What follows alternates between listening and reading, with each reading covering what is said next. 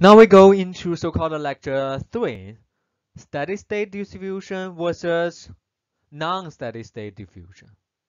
We're moving from steady state diffusion towards general non-steady state diffusion, and we are going to introduce the fixed second law, which probably you have touched upon in your previous study.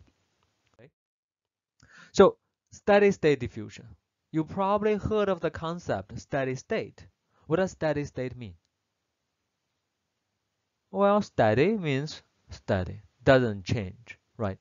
State. My first question to you is steady state the same as equilibrium? Steady versus equilibrium. I saw some masses shaking his head. The answer is no. Indeed, it is no. But there are similarities. As I kind of listed here, the one big significant similarity is that the state function, the function that describes the system in both steady state versus equilibrium, they do not really change with time. That's how well that term steady state come from. Equilibrium means, okay, it stays in here. You check back 1 day, check back 1 year.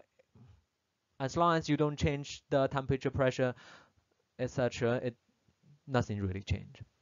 Steady state, okay, as long as you maintain something, and we're gonna talk about that something, then okay, temperature and concentration doesn't also really change with time. That's similarity. There are similarities between these two so-called terminology. But there is one major difference, which is about the net flux or the net flow of things. Net flow or the net reaction rate. When we say under equilibrium condition, the net flux or the so-called net reaction rate is 0. Equilibrium means whatever goes to the right equals whatever goes towards the left.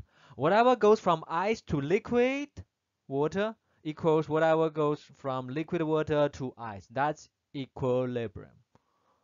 Make sense? But steady state is different. It has a read. Have to be non-zero. If the net is 0, that is what? Equilibrium. It has to have a non-zero net flux.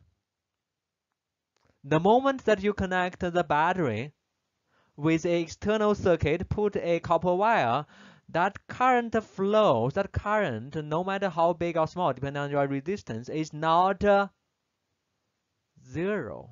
That's called steady state. Make sense? Or a net reaction going at a non-zero and also constant, quite often, flux. That's called steady state. Okay? So, let's look at our so-called fixed first law. What is our fixed first law? It relates J, which is flux, with partial differential of C versus X location, that's so-called concentration gradient, by a constant that we call diffusion coefficient. Of course, we don't forget that negative sign over there.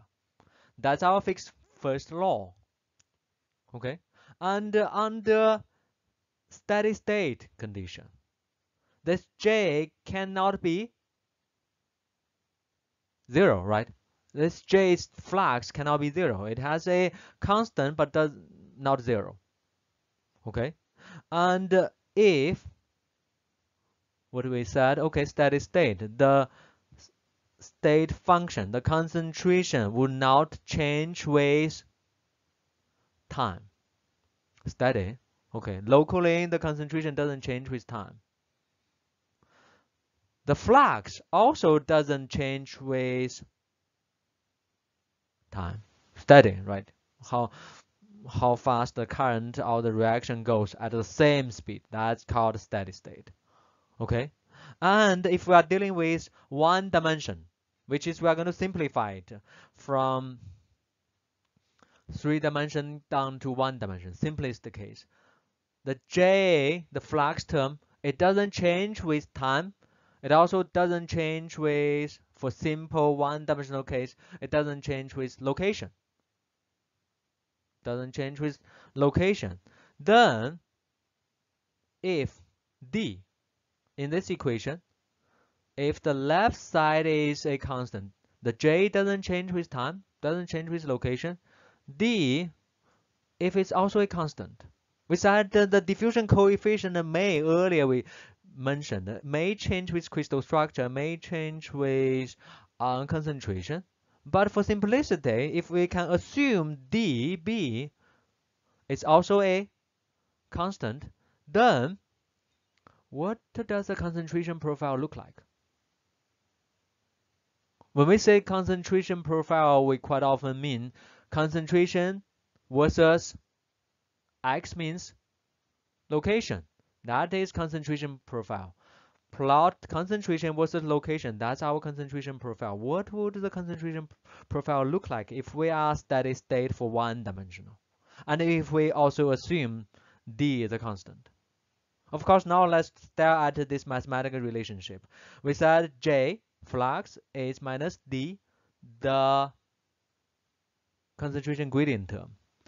The left side is a constant. We said steady state, doesn't change with time, doesn't change with location. And if D is also a constant for simplicity, then what happens to the gradient term? Constant, constant. This guy must be constant. Okay, which means the gradient is a constant, and from dc over dx, do you see we can in principle get integration of the local concentration by this integration?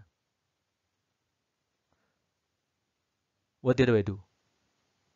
J over D minus give us the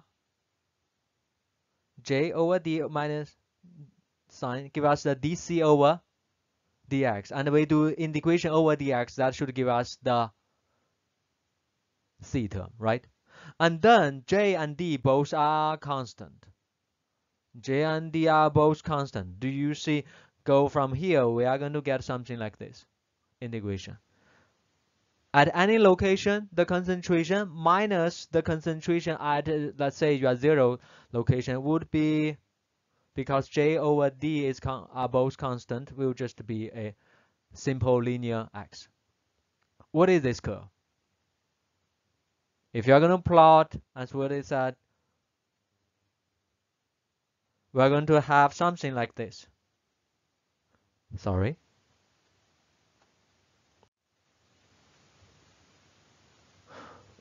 Okay. So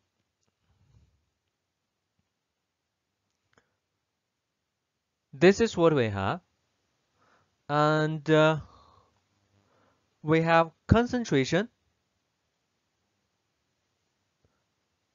at 0. That gives us the starting point. And because of this relationship, this Cx equals 0, and this linear term of location, we're going to have a straight line, and the slope depends on the J over D minus X.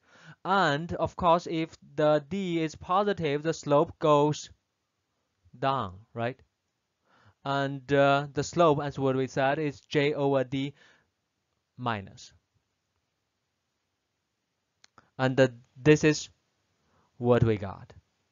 One linear steady state diffusion in one-dimensional. Okay, if we have constant diffusion coefficient for simplicity, steady state, which means J doesn't change with time, linear doesn't change with location, then we're going to have a very simple relationship between the concentration and location. It's a straight line. which means the concentration does change with location under steady state. The concentration does change with location under steady state. If the concentration doesn't change with location, that is what we quite often call equilibrium, because the slope term would be 0. Make sense? Okay. Give me a second.